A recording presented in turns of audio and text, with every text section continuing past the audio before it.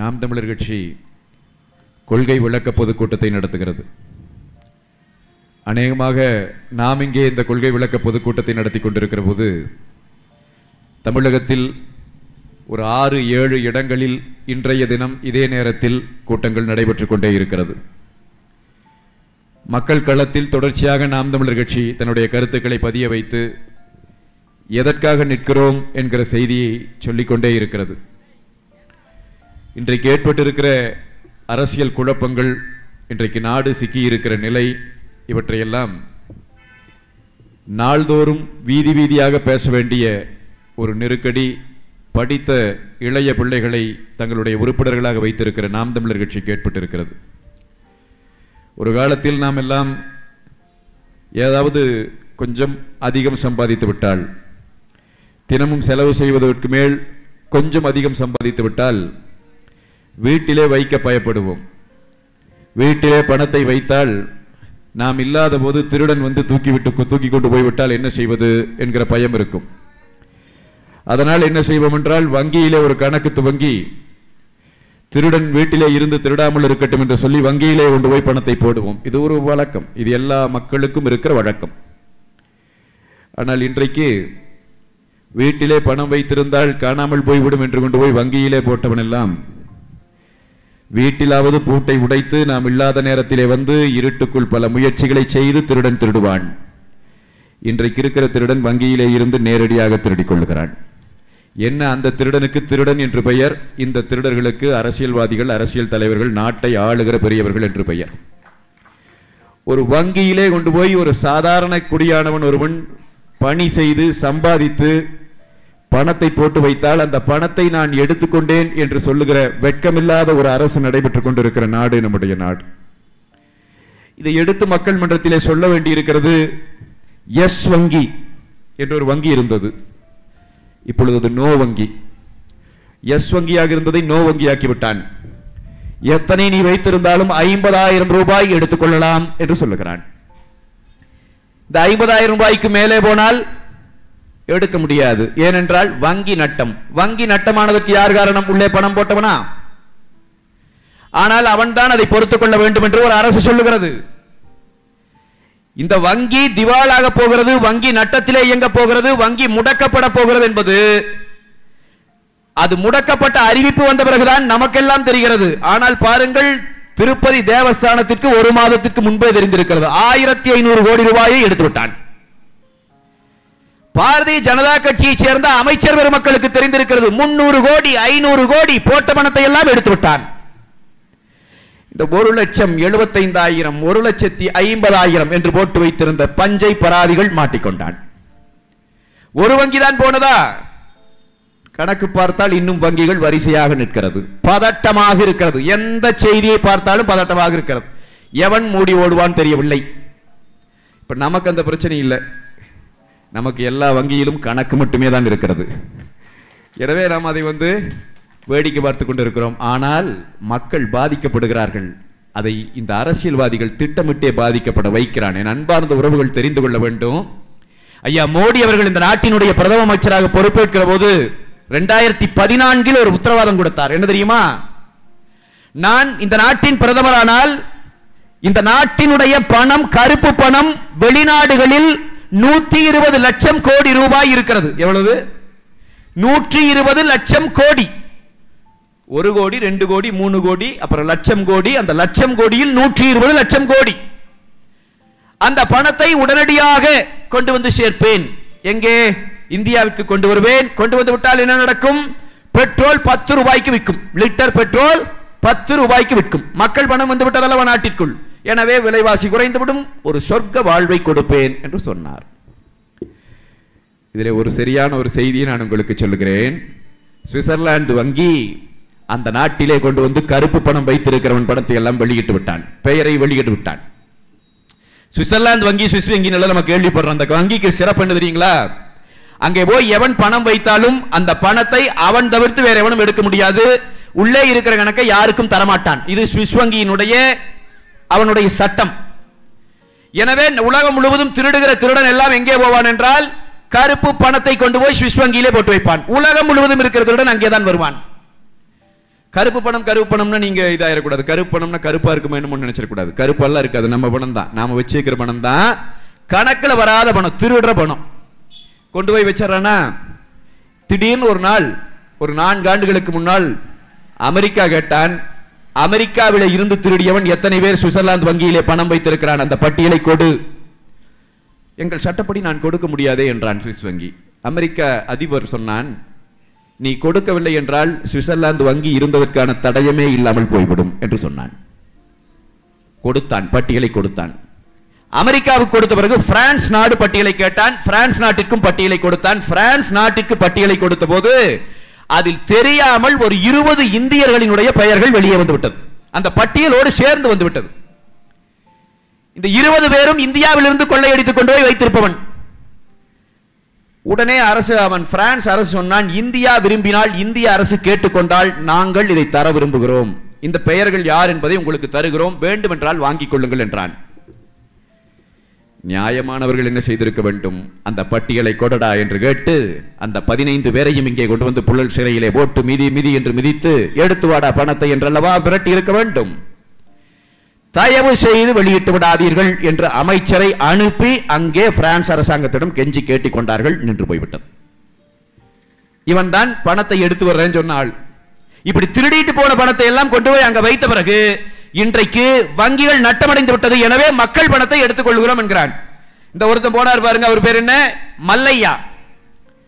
அவர் எங்கய்யா, வெகு காலமா நாங்க கேட்கிறோம், எங்கய்யா போனாரு, எத்தனை ரூபாய் எடுத்துட்டு போனாரு, மக்கள் காசு எடுத்துட்டு போயிட்டா. அவன் அவன் சொந்த காசு இல்ல, மக்கள் காசு வங்கியிலிருந்து எடுத்துட்டு போயிட்டா. எத்தனை, 9000 கோடி.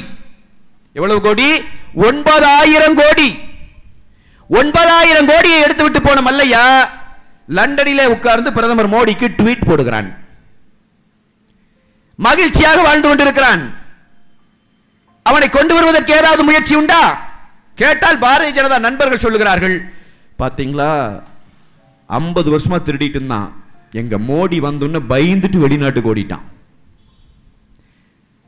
நான் அதைத்தான் ஒரு விவாதத்திலேயே பாரதிய ஜனதா நண்பரிடம் கேட்டேன், பயந்து கொண்டு ஓடினவன் சும்மா ஓடி இருந்தால் நாங்களேன் கவலைப்பட போகிறோம், 9000 கோடியோடு ஓடிவிட்டான், அவனை பிடித்து வாங்கடா என்று சொன்னால் வியாக்கியானம் பேசுகிறான். என் அன்பான உறவுகளே, நாட்டை கொள்ளையடித்து கார்ப்பரேட் கரங்களிலே கொடுத்து விட்டது மோடி அரசு. முழுவதுமாக கொடுக்கிறான், நாட்டையே கொள்ளையடிக்க விடுகிறான், திறந்து விடுகிறான் நாட்டினுடைய சந்தையை. இதையெல்லாம் பேசவே முடியாது, பேசக்கூடாது, பேச விடாமல் செய்ய வேண்டும். அதற்கு என்ன பண்ண வேணும், மக்களை எப்பவும் பதட்டமாவே வச்சிட்டு இருக்கணும். இவன் போடுற சட்டங்கள் எல்லாம் பாருங்கள், நாட்டினுடைய பொருளாதாரத்தை உயர்த்துவதற்கான ஏதாவது ஒரு சட்டத்திட்டம் உண்டா? லட்சக்கணக்கான இளைஞர்கள் படித்துவிட்டு வேலை வாய்ப்பு இல்லாமல் தெருவில் திரிகிறானே, இவனுக்கு வேலை வாய்ப்பை உருவாக்குவதற்கான ஒரு சட்டம் இந்த மத்திய அரசு போட்ட சட்டம் ஒன்று உண்டா? போடுற சட்டம் எல்லாம் என்ன, காஷ்மீருக்கு தனி அந்தஸ்தை ரத்து செய், முத்தலாக்கை தடை செய். இப்பொழுது ஒரு சட்டம் போட்டு கொண்டு வந்திருக்கிறான், CAA. அது என்ன CAA? இந்த நாட்டில் யாரெல்லாம் குடிமகன் என்பதை இவன் தீர்மானிக்க போகிறான். யாரு, ஐயா மோடி. எப்படி தீர்மானிக்கிறது? இப்ப நான் வாக்களிச்சோம், நாம வாக்களிச்சா ஐயா மோடி பிரதமரானாங்க. பிரதமரான மோடி சொல்றாங்க, எனக்கு எவன்லாம் வாக்களிச்சு அவன்லாம் இந்த நாட்டின் குடிமகனான்னு நான் இப்ப சோதிக்க போறேன். இப்ப நாம் என்ன கேட்கிறோம், உங்களுக்கு வாக்களிச்ச நான் இந்த நாட்டின் குடிமகன் இல்லைன்னா என்னோட ஓட்டு செல்லா ஓட்டு, கள்ள ஓட்டு. கள்ள ஓட்டு வாங்கி போன நீங்க எப்படி பிரதமரா இருக்க முடியும்? எனவே முதலில் உங்கள் பதவியை ராஜினாமா செய்யுங்கள், பிறகு யார் குடிமகன் என்பதை தீவிரமாக நாம் விசாரித்து விட்டு மீண்டும் தேர்தல் நடத்துவோம், அப்போ வென்று போகிறவன் போகலாம் என்று சொன்னால் கேட்பாரா?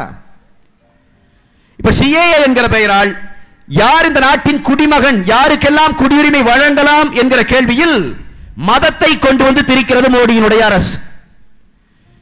ஆப்கானிஸ்தானில் இருந்து, பங்களாதேஷிலே இருந்து, பாகிஸ்தானிலே இருந்து வந்த மக்கள், இஸ்லாமியர்கள் தவிர்த்து வேறொருவராக இருந்தால், கிறிஸ்தவனாக இருந்தால், பார்சியாக இருந்தால் நாங்கள் குடியுரிமை கொடுப்போம், இஸ்லாமியனாக இருந்தால் கொடுக்க மாட்டோம்.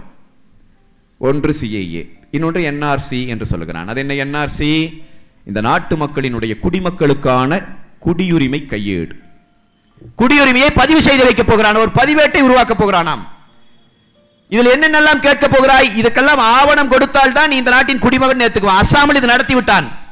அஸ்ஸாமிலே நடத்திவிட்டு பார்த்தால் 40 லட்சம் பேர் ஒருவன் 2 பேர் அல்ல, 40 லட்சம் பேர் குடிமகன் அல்ல என்கிற முடிவுக்கு வந்து விட்டான். இப்ப இவன் எல்லாம் என்ன செய்யறது? முகாமுக்கு போடணும். தமிழ்நாட்டுக்குள்ள இப்ப வந்து கேட்க தொடங்கி இருக்குது இந்த கூட்டம். நீங்கள் உங்கள் குடியுரிமை எதை காட்டுங்கள். என்பிஆரை இங்கே நாங்கள் நடத்துவோம், என்ஆர்சியை நடத்துவோம் என்று சொல்லுகிறான். இந்த சட்டங்கள் வந்த பிறகு அண்ணன் சீமான் அவர்கள் தமிழகத்தினுடைய முதல்வர் மரியாதைக்குரிய எடப்பாடி பழனிசாமி அவர்களை நேரிலே போய் சந்தித்தார். சந்தித்து சில கோரிக்கைகளை அவரிடம் கொடுத்துவிட்டு, எங்க இப்படி ஒரு காட்டு மிராண்டி சட்டத்தை போட்டு வைத்திருக்கிறான், CAA NRC என்று மனிதகுல விரோத சட்டங்கள், இதை போய் நீங்கள் ஆதரித்துக் கொண்டிருக்கிறீர்களே, உங்கள் கட்சி ஆதரிக்கிறது, இது நியாயம் தானா என்று கேட்டதற்கு ஐயா எடப்பாடி பழனிசாமி சொல்லி இருக்கிறார், கவலைப்படாதீங்க சீமான், எனக்கே பிறப்பு சான்றிதழ் எல்லாம் இல்லை. அப்படின்னா என்ன அர்த்தம்? இந்த நாட்டினுடைய முதலமைச்சரே டவுட்ஃபுல் சிட்டிசன் தான். இந்த NRCயை கொண்டு வந்து விட்டான்னா நாம முகாம்குள்ள உட்கார்ந்து இருந்தோம்னா நம்ம ஐயா எடப்பாடி பழனிசாமி நம்ம பக்கத்துல தான் உட்கார்ந்து இருப்பாரு. அவருக்கே முகாம் தான், நாட்டையே முகாமுக்குள் போடுவேன்கிறான். இது என்ன ஒரு காட்டு மிராண்டித்தனமான ஒரு அரசு? இது என்ன சட்டம்? இது இந்த சட்டத்தை கண்டுவிட்டு மாத கணக்கில் இன்றைக்கு போராடுகிறார்கள். டெல்லியிலே தொடங்கி காஷ்மீரத்திலே தொடங்கி கன்னியாகுமரி வரைக்கும் போராட்டம் நடக்கிறது. மக்கள் தெருவில் நின்று போராடி கொண்டிருக்கிறார், தினந்தோறும் போராடுகிறார்கள். அப்படி போராடி கொண்டிருந்தவர்கள் தான் டெல்லியிலே ஒரு அமைதியான ஜனநாயக வழி போராட்டத்தை முன்னெடுத்தார். எதற்காக? தன் அடுத்த தலைமுறை பிள்ளை இந்த மண்ணிலே நிம்மதியாக வாழ வேண்டும் என்பதற்காக நடத்தப்பட்ட போராட்டம். அந்த போராட்டம் நடைபெற்றுக் கொண்டிருக்கிற போது காவல்துறை மிக சிறப்பாக அவர்களுக்கு பாதுகாப்பு கொடுத்து அந்த போராட்டம் அமைதி வழியிலே நடந்துட்டு. கபில் மிஸ்ரா என்று சொல்லி ஒரு பாரதிய ஜனதா கட்சியினுடைய சட்டமன்ற உறுப்பினர், அவன் போறான், அவன் போய் நின்று பார்க்கிறான், காவல்துறை அதிகாரிகளை பார்த்து சொல்லுகிறான், இவனுங்களை களைச்சு விடுறதுனா விடு, இல்லைன்னா நீ ஒதுங்கிக்கோ, என்ன செய்யணும்னு நான் பார்த்துக்கிறேங்கிறான். அவன் பேசியது அப்படியே இருக்கிறது, பேசிய பதிவு இருக்கிறது. காவல்துறை அதிகாரிகள் என்ன செய்வது என்று தெரியாது, அவனை ஒண்ணுமே பண்ண முடியாம அவங்க கூட நின்றுட்டே இருக்கிறாங்க. அடுத்த 2வது நாள் ஆட்களோடு காட்டு மிராண்டிகளோடு வந்தான், அடித்தான், 40 பேருக்கு மேலே கொலை செய்து போட்டிருக்கிறான். அந்த கபில் மிஸ்ரா கைது செய்யப்பட்டிருக்க வேண்டும் இல்லையா? இவ்வளவு ஒரு வன்முறையை தூண்டியவன், கொலைகாரன் இன்றைக்கும் சுதந்திரமாக நடமாடிக்கொண்டிருக்கிறான். காரணம், அவன் பாரதிய ஜனதாவின் சட்டமன்ற உறுப்பினர், பாரதிய ஜனதாவின் நாடாளுமன்ற உறுப்பினர் மிஸ்ரா வர்மா என்ற ஒருவன். அவன் டெல்லி சட்டமன்ற தேர்தலிலே போய் பேசினான், டெல்லியிலே எங்களுக்கு நீங்கள் வாக்களிக்கவில்லை என்றால் இஸ்லாமிய இளைஞர் எல்லாம் சேர்ந்து இந்து பெண்களை வன்கொடுமை செய்து கொலை செய்து விடுவார்கள் என்று பேசினான். அவன் இன்றைக்கு நடமாடிக்கொண்டிருக்கிறான், நாட்டில் கைது செய்யப்படவில்லை. அனுராஜ் தாக்கூர் என்கிற ஒரு மத்திய அமைச்சர், இந்த மத்திய அமைச்சர் பேசினார், CAA-க்கு எதிராக எவன் பேசினாலும் அவனை சுட்டுக் கொள்ள வேண்டும். பேசியவன் யார்? நாட்டினுடைய அமைச்சர். கைது செய்யப்பட்டிருக்க வேண்டும் இல்லையா? நியாயமாக தேச விரோத சட்டம் குற்றச்சாட்டு அவன் மீது போட்டு அவன் அல்லவா இன்றைக்கு சிறையிலே கழிந்து கொண்டிருக்க வேண்டும். ஆனால் நடமாடிக்கொண்டிருக்கிறான், காவல்துறை அவனை நெருங்கவே முடியவில்லை. என்றால் பாரதிய ஜனதா ஒரு காட்டாட்சி தர்பாரை இந்தியா முழுவதும் இன்றைக்கு நடத்தி கொண்டிருக்கிறது. எவனும் என்னவும் செய்யலாம்ங்கிற நிலை கொண்டு போய் சேர்த்திட்டானுங்க. ஒரு பக்கம் நாட்டை கொள்ளையடிச்சு நாசமாக்குறான், இன்னொரு பக்கம் நாட்டிலே கலவரங்களை தூண்டுகிறான். நாம் தமிழர் கட்சி மட்டும்தான் சொல்லிட்டே வருது, 1.5 மாசமா நாங்க பேசிட்டே இருக்கிறோம், தேர்தல் நெருங்குது, பாரதிய ஜனதாவினுடைய ஒரே ஆயுதம் கலவரம் தான். கலவரம் செய்வதன் மூலமாக வாக்கு வாங்க பாரதிய ஜனதா என்றைக்கும் விரும்புகிற ஒரு கட்சி. எனவே கவனமாக இருங்கள், கவனமாக இருங்கள் பேசிட்டே வந்துட்டுக்கிறோம். நம்ம பேசிட்டே இருக்கிற எங்க ஊர் கோயம்புத்தூர்லயும் செஞ்சுட்டான். இப்ப பாத்தீங்கன்னா கோயம்புத்தூர்ல 4 நாளா எந்த தொழிலும் நடக்க முடியாது, பூரா மக்கள் உடங்கி கிடக்கிற, எல்லா காவல்துறை பாவு அல்லும் பவலும் அங்க நின்று படாத பாடு படுறாங்க. நான் ஊர் முழுக்க கலவரம். இது பாரதிய ஜனதாவினுடைய குணம். இன்றைக்கு ஆளுகிற கட்சியோடு அதிமுகவோடு கூட்டணியில இருக்கிற காரணத்தால் திறந்து விடப்பட்டதை போல இந்த நாட்டிற்குள்ளே புகுந்து வேட்டையாடி கொண்டிருக்கிறது பாரதிய ஜனதா. இந்த பாரதிய ஜனதாவை எதிர்கொள்வதற்கான ஒரே கட்சியாக இன்றைக்கு நாம் தமிழர் என்கிற நமது கட்சி மட்டுமே நிற்கிறது என்பதுதான் இன்றைக்கு நமக்கு இருக்கிற பெருமை. யார் இவர்களை நேருக்கு நேர எதிர்ப்பது? டெல்லியிலே 40 பேரை கொண்டு ஓட்டிங்க. ஹெச் ராஜா ட்வீட் போடுறாரு, என்ன தெரியுமா ட்வீட்? டெல்லியிலே நடந்ததை போல் இங்கும் நடக்கும். ஒரே ஒரு கட்சி தான் அறிவித்தது. ஹெச் ராஜா அவர்களே, டெல்லியிலே நடந்தது இங்கு நடப்பதற்கு இது ஒன்றும் வடக்கல்ல, இது ராவணன் ஆண்ட தெற்கு. நினைவிலே வைத்துக்கொள், டெல்லியிலே நடத்திய கொலைகளை தமிழ்நாட்டில் நடத்த வேண்டும் என்று பாரதிய ஜனதா விரும்பினால் நாம் தமிழர் பிள்ளைகளை எதிர்கொள்ள வேண்டிய நிலை பாரதிய ஜனதாவிற்கு அந்த காவி கும்பலுக்கு வரும் என்பதை நாங்கள் எச்சரிக்கையாக சொல்ல விரும்புகிறோம். நாம் தமிழர் பிள்ளைகளை கடந்துதான் தமிழ்நாட்டில் அந்த கலவரங்களை இவன் உருவாக்க முடியும். இன்றைக்கு இப்படி தைரியமா நின்று பேசுறதுக்கு யாரு? மக்கள் மன்றத்தில் நின்று போராடுறதுக்கு யாரு? நான் உங்களுக்கு ஒரு உண்மை சொல்லிட்டு போறேனுங்க. நாம் இப்போ போராடுகிற மக்களோடு சேர்ந்து நின்று போராடுறோம். இன்னொரு கட்சியும் அதையவே சொல்லுது, திராவிட முன்னேற்ற கழகம். நாங்கள் சிறுபான்மையினருக்கு நண்பர்கள். நாங்கள் சொல்லுகிறோம், எங்களுக்கு சிறுபான்மை என்றே எவனும் இல்லை. இங்கே எல்லாருமே தமிழ் தேசிய இனத்தின் பெரும்பான்மை மக்கள் தான் நாங்கள். ஆனால் திமுக தொடர்ச்சியாக சொல்லுகிறது, திமுக நாங்கள் சிறுபான்மையினர் நண்பர்கள். எல்லாம் நடந்து கொண்டிருந்ததா? ஐயா ஸ்டாலின் அவர்கள் ஒரு இடத்திலே கூட இஸ்லாமியர்கள் போராடுகிற இடத்தில் அவர் போய் நின்று போராட்டத்தில் கலந்து கொள்ளவில்லை. இப்பொழுது நாங்கள் என்ன சொன்னோம் என்றால், நீங்கள் இஸ்லாமியர்களின் நண்பர்கள் தானே, இஸ்லாமிய மக்கள் போராடுகிறார்கள் இல்லையா? மக்கள் போராட வேண்டாம்.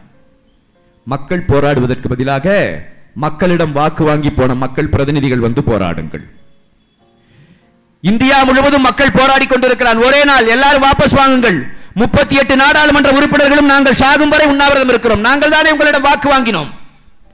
எங்களை நம்பித்தானே வாக்களித்தீர்கள். நீங்கள் இந்த துயர்பட வேண்டாம், ஒதுங்கிக் கொள்ளுங்கள். நாங்கள் போராடுகிறோம் என்று அறிவித்தால் நாளை காலை நாடு குலுங்கும். இன்னைக்கு சொன்னா போது நாளை காலையில சட்டம் மாறும். ஏன் என்ன ஒட்டுமொத்த மக்கள் பிரதியும் செத்து போவான் என்கிற நிலை வந்தால் அரசு ஆடி போயிடும். செய்வார்களா? செய்ய மாட்டான்ங்கிறது மட்டும் இல்லைங்க, நாம போய் ஒவ்வொரு இடத்துலையும் பேசிட்டு வந்துட்டு உயிரை உருக்கி 15-20 நாளா நாம் தமிழர் கட்சியின் ஒவ்வொரு பிள்ளையும் தெரு தெருவாக கொண்டு போய் கத்திக்கொண்டு இந்த செய்தியை கொண்டு போய் சேர்த்து கொண்டிருக்கிறான். திராவிட முன்னேற்ற கழகத்தினுடைய பேச்சாளராக இருக்கிற பிரசன்னா, திராவிட பிரசன்னா, அவர் ஒரு கூட்டத்திற்கு வருகிறார். அவர் வருகிற போது அந்த ஜமாத்தில் இருந்த மக்கள் என்னையும் கேட்டாங்க, நீங்களும் அந்த கூட்டத்தில் கலந்துக்கணும், நீங்களும் கலந்துட்டு பேசணும்னு. நான் சொன்னேன், அது சரியா இருக்காது, அவர் உட்கார்ற மேடையில் நாங்கள் உட்கார சரியா இருக்காது. அப்போ அவர் சொன்னார், இல்லைங்க அது அவர் மேடை இல்லை, அது எங்கள் மேடை தான், நீங்கள் வரணும். இல்லை அது சரியா எனக்கு வராது, நாங்கள் தொடர்ச்சியாக நாங்கள் பரப்புரை செய்துட்டு இருக்கோம், அதை நாங்கள் செய்துட்டு போகிறோம். அவர் சொன்னார், அவர் 50,000 ரூபா வாங்கிட்டு தானுங்க வர்றாரு, அதனால் அது அவர் மேடைன்னு நினைக்காதீங்க, நாங்கள் காசு கொடுத்தாங்க அவரை கூட்டிகிட்டு வந்தோன்னு. அப்புறம்தான் புரிஞ்சது இவனுக்கு கதை. அடப்பாவீங்களா, இவன் தான் சொல்லுகிறானே, நண்பு மக்களே, நாங்கள் மக்களின் நண்பர்கள். நான் உங்களுக்கு சொல்லுகிறேன், பாரதிய ஜனதா மிக மோசமான கட்சி. பாரதிய ஜனதா பெற்று போட்ட கள்ள குழந்தை தான் இந்த திமுக, இந்த திராவிட அமைப்புகள். ஆரியம் என்கிற தத்துவம் பெற்று போட்ட கள்ள குழந்தை தான் திராவிடம் என்பதை ஒரு நாளும் தமிழ் மக்கள் மறந்துவிடக் கூடாது. 2 பேரும் சமமானவர்கள் தான். பாரதிய ஜனதா இன்றைக்கு கொண்டு வந்திருக்கிற இந்த குடியுரிமை சட்டத்தை, இந்த நிலை வருவதற்கு காரணமான சட்டத்தை உருவாக்கியவன் யார்? அந்த அமைச்சரவையில இருந்தவன் யார்? இதே திமுக. தஞ்சையிலே கொண்டு வந்து மீத்தேன் எடுக்கிற திட்டம் போட்டான், இப்ப பாதுகாக்கப்பட்ட வேளாண் மண்டலம் ஆக்கிட்டாங்க, அது வேற. அந்த திட்டத்திற்கு கையெழுத்து போட்டு கொடுத்தவன் யார்? இதே திமுக. கொங்கு மண்டலத்திலே விவசாய நிலங்களிலே உயர் மின்னழுத்த கோபுரங்கள் போகிறது, விவசாயி போராடுகிறான், வாழ்வாதாரம் பாதிக்கப்படுகிறது என்று சொல்லி போராடுகிறான். திட்டத்திற்கு கையெழுத்து போட்டவன் யார்? இதே திமுக. எல்லாம் போட்டு முடித்துவிட்டு நாம் அந்த திட்டங்களை எல்லாம் நீ திரும்ப பெறு என்று போராடினால் நமக்கு பின்னாடி நின்று இவனும் சத்தம் போடுறான், திரும்ப பெறு திரும்ப பெறு. நாம திரும்பி பார்த்தா தான் தெரியுது, அட பாவி போட்டவனே நீதான். எனவே இங்கும் வருவான் அங்கும் போவான், தேர்தல் வருகிற போது தகுடு தத்தங்கள் பலதும் போடுவான். இந்த 2 பேரும் ஆகாது, அதிமுகவும் ஆகாது, திமுகவும் ஆகாது. ஒரு மாற்று அரசியல் இந்த மண்ணிலே வர வேண்டும் என்று படித்த இளைஞர்கள் ஒன்றாய் சேர்ந்து ஒரு அமைப்பை கட்டுகிறோம், அதுதான் நாம் தமிழர் என்கிற நம்முடைய கட்சி. இந்த மாற்று அரசியல் வந்தால்தான் இந்த நாடுக்கு ஒரு விடிவு வரும் என்பதை சொல்லுகிறோம். அதற்காகத்தான் இந்த அமைப்பை நாம் கட்டி கொண்டு வருகிறோம். அப்படி நாம் அமைப்பை கட்டுகிற போது அவனுக்கு நல்லா தெரியுது, பாரதிய ஜனதாவா போனா வெல்ல முடியாது. அதுக்கு பதிலாக என்ன வைக்கணும்? ஒரு மறு வச்சுக்கணும். இந்த வடிவேல் வச்சுட்டு வருவார் இல்லைங்களா படங்கள்ல, மறு வச்சுட்டு வேஷம் போட்டு வருவார். அந்த மாதிரி பாரதிய ஜனதா ரஜினியா வருது. அவர் ஆன்மீக அரசியல் பேசுகிறார். பேசிக்கொண்டே இருந்தார். முந்தாள் நாள் பேசிய பேச்சிலே, ஐயா தமிழறிவு மணியன் அவர்களுக்கு நான் அலைபேசியிலே அடித்து அடித்து பார்க்கிறேன், தொடர்பு எல்லைக்கு வெளியிலேயே இருக்கிறார். எப்பொழுது தொடர்பு எல்லைக்கு வருவார் என்றே தெரியவில்லை. பல பேர் அவர்கள் முகத்தை, நேற்று ஒரு விவாதம் தந்தி தொலைக்காட்சியில் நடைபெற்றது, அதிலே போய் உட்கார்ந்திருந்தால் பல பேர் முகத்தை பார்க்கவே முடியவில்லை. எதையோ தின்றவர்களைப் போலவே உட்கார்ந்திருக்கிறார்கள். ஏன் இவ்வளவு கவலைப்படுகிறார்கள்? அவர் திடீரென்று வந்து ஒரு தத்துவத்தை மொழிந்து விட்டு போய்விட்டார். அவர் அதிலே சொல்லுகிறார், நான் ஒரு நாளும் முதலமைச்சர் ஆவேன் என்று சொல்லவே இல்லை. அப்படியான கனவே எனக்கு இல்லை. என் ரத்தத்திலேயே அது இல்லை. நானும் தான் சொன்னேன், எனக்கும் அமெரிக்க அதிபராகிற விருப்பமே இல்லை. அந்த கனவு என் ரத்தத்திலேயே இல்லை. என்னங்கடா இது? யார் உன்னை முதலமைச்சர் ஆக்குவேன் என்று சொன்னார்? நீ வந்து சொல்லுகிறாய் எனக்கு முதலமைச்சராக விருப்பம் இல்லை. எல்லாம் சொல்லிவிட்டு ஒன்றை செய்கிறார். ஒரு காட்சியை போட்டு பாருங்கள். நான் 2017 18 பேசிவிட்டேன். அதிலே நான் சொல்லி இருக்கிறேன், எனக்கு பதவி எல்லாம் வேண்டாம் என்று சொல்லி இருக்கிறேன். உடனே இங்க இருக்கிறவங்க பூரா நம்மளை பார்த்துட்டு, ஏங்க 2018 தலைவர் சொல்லியிருக்காரு, நீங்க அது தெரியாம அவரை போய் திட்டிட்டு இருக்கிறீங்களேங்கிறான். நான் சொன்னேன், அது எங்களுக்கு தெரியாம போனதுல தப்பில்லை. இந்த கூடையே இருந்த தமிழறிவு மணியே ஐயா சேகு தமிழரசு இவங்களுக்கே தெரியலையே. இந்த ஒரு டைரக்டர் ஒருத்தர் வராரு விவாதத்துக்கு, பிரவீன் காந்தி, மாபெரும் இயக்குனர், ஹாலிவுட்ல எல்லாம் இருந்திருந்தாருன்னா பெரிய ரேஞ்சுக்கு போயிருப்பாரு. இவையிலே நாங்க முந்தா நாள் வரைக்கும் சொன்னாங்க, வந்து விடுவார் அவர், என்ன வந்தவுடனே நாட்டின் முதலமைச்சர் ஆகி விடுவார், இந்த நாட்டை அவர் தான் ஆள போகிறார் எல்லாம் சொன்னானா, கடைசியில் அவர் சொல்லிட்டாரு, எழுச்சி வரட்டும் பிறகு வருகிறேன்ட்டார். இது என்னடா உனி, இந்த எழுச்சி உனி யார் உருவாக்குறது? கோமாளி கூத்து நடக்கிறது நண்பு சொந்தங்களே, கோமாளி கூத்து நடக்குது. படிச்ச பிள்ளைங்க, பண்பான பிள்ளைங்க ஒரு சரியான அரசியலை முன் வச்சு இதுதாண்டா இந்த மண்ணை மாற்றுவதற்கான அரசியல்னு சொல்லி வரும்போது நம்மை வீழ்த்துவதற்காக இப்படியான சதி வேலைகளை செய்து கொண்டு திரிகிறார்கள். இந்த மக்கள் பின்னால், இவங்க பின்னாடி ஓடிட்டு இருக்கிற மக்களிடம்தான் நாம் நின்று சொல்லுகிறோம், ஒரு அறிவுபூர்வமான அரசியல் இந்த மண்ணிற்கு அவசியம், அதை நம்மால் செய்ய முடியும் என்று நாம் மீண்டும் மீண்டும் அழுத்தம் திருத்தமாக சொல்லிக்கொண்டே வருகிறோம். நான் உங்களுக்கு சொல்லுகிறேன், நாம் தமிழர் பிள்ளைகள், நம்பிக்கையோடு நீங்கள் களத்திலே நில்லுங்கள். நாம் இன்றைக்கு நடந்து கொண்டிருக்கிற பாதை ஒரு புரட்சிகரமான முற்போக்கான ஒரு பாதை. இந்த கூட்டத்தில் இருக்கிற இத்தனை நாம் தமிழர் கட்சிக்காரங்க இத்தனை பேர் இருக்கிறோம், யாராச்சும் ஒருத்தர் அமைச்சர் வீட்டு பிள்ளையா? இங்க உட்கார்ந்து எனக்கு ஒரு மேடை போட்டு கொடுத்து பேசணும், கல்யாண சுந்தரம் பேசணும் கூட்டு வந்தா, கல்யாண சுந்தரம் பெரிய எம்எல்ஏ வீட்டு பிள்ளையா, அமைச்சர் வீட்டு பிள்ளையா? சாதாரண பஞ்சை பராதி வீட்டில் இருந்து வந்த பிள்ளைகள் நாம்.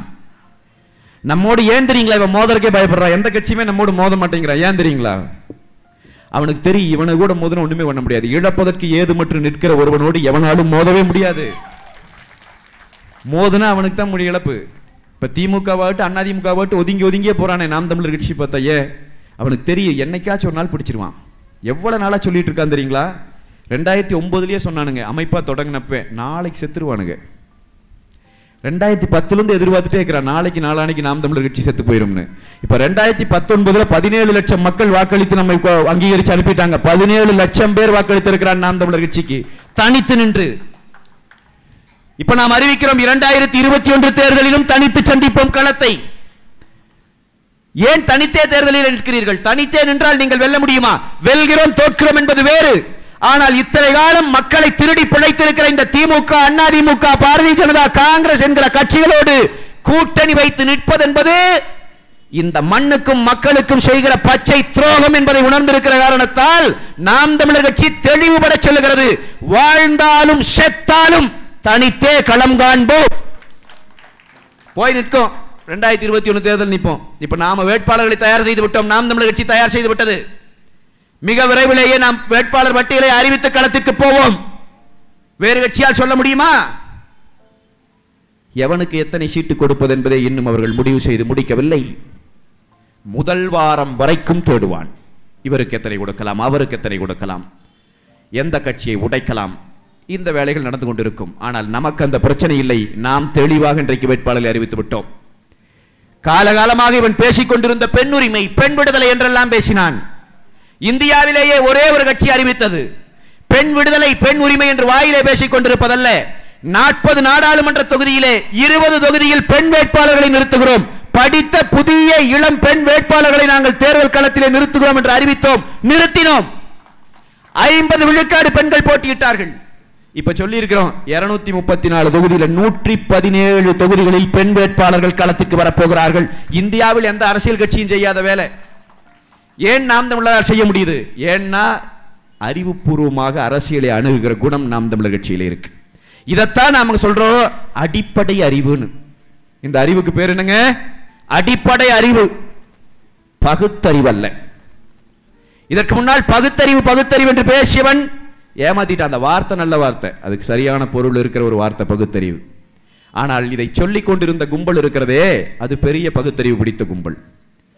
நம்ம எல்லாம் பார்த்து சொன்னான், கோவிலுக்குள்ளே போகாதே, சாமி கும்பிடாதே, சிலப்பதிகாரம் கம்பராமாயணம் எல்லாம் ஆரியனின் அடிவருடி நூல், திருக்குறளை படிக்காதே, திருக்குறள் ஒரு மோசடியான புத்தகம், இப்படியெல்லாம் சொல்லிக்கொண்டே இருந்தான் காலகாலமாக. ஏனப்பா இப்படி எல்லாம் சொல்லுகிறாய் கேட்டால் அவன் சொன்னான், பகுத்தறிவு வேண்டும். பகுத்தறிவு இருந்தால் எவனாவது கோவிலுக்கு போவானா? பகுத்தறிவு இருந்தால் எவனாவது தேவாரம் திருவாசகம் படிப்பானா என்றெல்லாம் கேட்டுக்கொண்டே இருந்தான். அப்ப நாம் என்னடா இது பகுத்தறிவுனா என்னடான்னு பார்த்தா அப்புறம் சொன்னா கடவுள் மறுப்பு தான் பகுத்தறிவு என்று சொன்னான். கடவுள் மறுப்புனா மனிதன் பிறக்கிறான், பிறந்து வாழ்கிறான், வாழ்ந்தவன் செத்து போகிறான், செத்து போனவன் அவன் இயற்கையோடு கலந்து விடுகிறான், காலமாக மாறி விடுகிறான், காலமாகி விடுகிறான், அதோடு முடிந்து விட்டது. அவன் அங்கே போவான், இங்கே போவான், ஆண்டவன் வருவான், அதை கொடுப்பான், இதை கொடுப்பான், அதெல்லாம் இல்லை என்று சொல்லி அவர்கள் பேசிக் கொண்டிருந்தார்கள். நாமும் அவர்களை நம்பி கொஞ்ச காலம் பின்னால் ஓடிக்கொண்டிருந்தோம், இந்த திராவிட கம்பெனிகளை நம்பி. இப்பொழுது பார்க்கிறோம், மரியாதைக்குரிய ஐயா கலைஞர் கருணாநிதி அவர்கள் மரணித்து போய்விட்டார். அவருடைய சமாதியிலே கொண்டு போய் முரசொலி வைக்கிறானே, தினந்தோறும் காலையிலே முரசொலி கொண்டு போய் சமாதியிலே வைக்கிறான். எதற்காக வைக்கிறாய் கேட்டால் சொல்லுகிறான், ஐயா காலையில் எப்பவுமே முரசொலி தான் படிப்பாரு, இரு கீழே படிப்பார் ஐயா, இப்ப என்னத்துக்கு வைக்கிற? இல்லை இருந்தாலும் ஐயா ஐயா ஐயாவின் ஆன்மா படிக்குமா? கல்லறை கொண்டு போய் எங்க வைக்கணும்னு கேட்டான் பாருங்க. இந்த சென்னைக்கு வந்த நேரம் நல்லவே நாளில் கோயம்புத்தூர்காரனா போயிட்டேன். மேலும் வெட்கி தலைகுனியும் இல்லை. கல்லறை எங்கடா வைக்கணும்னா மெரினா பீச்சில் தான் வைக்கணுங்கிறானே. மெரினாவிலே வைக்கவில்லை என்றால் அவரோடு சேர்ந்து என்னையும் புதைக்கிற நிலைமை ஏற்பட்டிருக்குங்கிறாரு ஸ்டாலின். இதற்காகவாவது அங்கே புதைப்பதற்கான அனுமதி கொடுக்கப்படாமல் இருந்திருக்கலாம். ஒரே கல்லில் 2 மாங்காய் விழுந்திருக்கும், நாடு பிழைத்திருக்கும். ஆனால் கொடுத்து விட்டான், கொண்டு போய் அங்கே. எதற்காக வைக்க வேண்டும் கேட்டால் சொல்லுகிறான், அண்ணா இறந்தபோது அங்கே புதைத்தோம், அதனால் என்ன? அங்கே புதைத்த போது கலைஞர் சொன்னார், உங்களிடம் இரவல் வாங்கி இதயத்தை நான் உங்களுக்கு திருப்பி தருவேன், வருகிற போது திருப்பி தருவேன். எங்கே வருகிற போது? என்னங்கடா பகுத்தறிவு இது? சரி செய், உன்னுடைய இதயத்தை அவ்வளவு காலமா வைத்திருந்தாய், அழுகி விடாதா? வைத்திருந்திருக்கிறார், பரவாயில்லை. வைத்திருந்த இதயத்தை கொண்டு போய் திரும்ப மெரினா பீச்சிலே தான் கொடுக்க வேண்டுமா? இவ்வளவுதான் இவர்கள் பகுத்தறிவு. நான் உங்களுக்கு சொல்லுகிறேன், இந்த மண்ணுக்காக இந்த மக்களுக்காக வாழ்ந்த எவ்வளவோ பெரிய தலைவர்கள், அவர்கள் யாருக்கும் கல்லறைகள் இப்படி இல்லை. இந்த திராவிட கட்சியிலே இருந்து, இந்த திராவிட கட்சியின் மூலமாக இந்த மக்களை ஏமாற்றியவர்கள் தான் இன்றைக்கு அங்கே போய் படுத்துக் கொண்டிருக்கிறார்கள். அங்கே அவர்களுக்கான கல்லறைகள் எழுப்பப்பட்டு கிடக்கின்றன. நான் உங்களுக்கு சொல்றேன், காமராஜருக்கு கல்லறை எங்கே இருக்கிறது? ஏன் காமராஜருக்கான கல்லறை மெரினாவிலே கொண்டு வந்து வைக்கப்படல? ஒரு முறை சட்டமன்ற உறுப்பினராக இருந்து தான் சாகர வரை சுடுகாட்டிலே கூரை போட்டு வாழ்ந்து இந்த மண்ணுக்கும் மக்களுக்குமாக போராடிய தலைவன் ஜீவானந்தம். அந்த ஜீவாவின் கல்லறை எங்கே இருக்கிறது? கம்யூனிஸ்ட் தோழர்களுக்காவது தெரியுமா? ஏன் அவருக்கு அங்க இல்ல?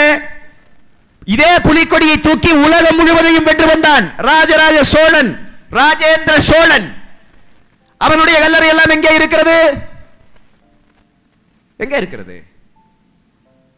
உங்களுக்கு எதுக்கு இங்க கல்லறை? ஏன் தெரியுமா? நான் உங்களுக்கு சொல்றேன், அண்ணா அறிவாலயத்திலேயே ஐயா அடக்கம் பண்ணியிருக்கலாம். ஆனா அடக்கம் பண்ணியிருந்தா என்ன நடந்திருக்கும்னா, கட்சிக்காரன் மட்டும்தான் போய் பார்ப்பான், 5 வருஷம் கழிச்சு அதுவும் இருக்காது, ஒரு பய போக மாட்டான் அந்த பக்கம். ஆனா மெரினால கொண்டு போய் மக்கள் கூடுற இடத்துல, எல்லாரும் சுற்றுலா வர்ற இடத்துல வச்சுட்டா, சுற்றுலா வருகிறவன் என்ன செய்வான்? ஐயோ இங்க எல்லாத்தோட கல்லறையை கோரிட்டு பார்த்துட்டு போலான்ட்டு வருவான். இவன் அதை கணக்கெடுத்து, திராவிட கட்சிகளின் செல்வாக்கு குறையவே இல்லை, அந்த தலைவர்கள் செய்த தியாகத்தால் மக்கள் தினந்தோறும் வந்து வணங்குகிறார்கள். ஆனானப்பட்டு உண்மையிலேயே விடுதலை புலிகளுக்கு, பாயும் புலிகளுக்கு கோடிக்கணக்கில் அள்ளி கொடுத்த எம்ஜிஆர் சமாதிக்கு கூட இந்த மக்கள் போவது வாட்சி சத்தம் கேட்குதான்னு பார்க்கத்தான். உள்ள காதை வச்சு டிக் டிக் டிக்குங்குதுங்கிறான். இவன் சொல்றான், அந்த தலைவர்கள் எங்களை நேசித்ததால், எங்களுக்காக வாழ்ந்ததால் இந்த மக்கள் போய் அங்கே போய் அவர்களை பார்க்க போகிறார்கள். நான் இப்பொழுது சொல்லுகிறேன், அதை மட்டும் மறைத்து வைத்து விடுங்கள். ஒரு கூரையை போட்டு மறைச்சிரு, அல்லது அதுக்கு ஒரு டிக்கெட் போட்டுரு, 20 ரூபா கொடுத்தா உள்ள போகணும்னு மட்டும் சொல்லிடுறேன். திமுக காரர்கள் கூட போக மாட்டான் என்றால் ஏமாற்றுகிறான். சும்மா நம்மளை நம்ம மண்ணை பிடுங்கினது, மக்கள் எல்லாத்தையும் அழிச்சு ஒழிச்சு இந்த திராவிடம், இந்த திராவிட கட்சிகளோட ஒன்று எதுக்கு பின்னாடி 10 வருஷமா பேசி பேசி நமக்கே ஒரு விதமான இதாகி போச்சு. என்னதான் என்னத்தை தான் நீ பேசுறது? என்ன பேசினாலும் அதை பத்தி கவலைப்பட மாட்டேங்கிற. எதுக்குமே கவலைப்படாத ஆளுகளை வச்சுட்டு நீங்க என்னதாங்க சொல்லுவீங்க? மிசால போனார், மிசால போனார்னா இப்போ ஒருத்தன் கேட்டான், ஐயா மிசால போலியாம வேற வளர்க்காமான்னு கேட்டா வாய் திறக்க மாட்டேங்கிறானே ஒரு பயிலும். ஒருத்தருமே வாய் திறக்கலையே. நம்ம மக்களும் அப்படித்தான். 2011 எதுக்கு திமுகவை வீழ்த்துனீங்க? அது பூரா கொடுமைங்க, பயங்கர அட்ராசிட்டிங்க, இடத்த பூரா பிடுங்கிட்டாங்க, அத்தனை அயோக்கியத்தனம்ங்க. இப்ப எதுக்கு மறுபடியும் வாக்கு போட போற? ஏன்னா அதிமுக சரியில்லைங்க. அப்ப இதை ஒழிக்கணுங்க. இந்த திராவிட அமைப்புகள் இவங்க செய்யற வேலைகள் மிக மிக மிக மிக பெரிய பித்தலாட்டங்கள்.